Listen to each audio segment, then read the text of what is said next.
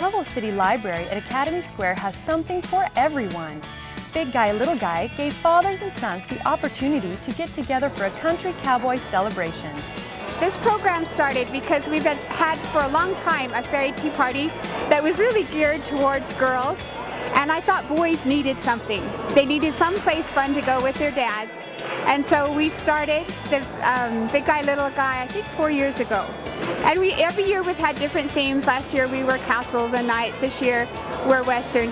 But it's geared different than the fairy tea party because boys want to do stuff.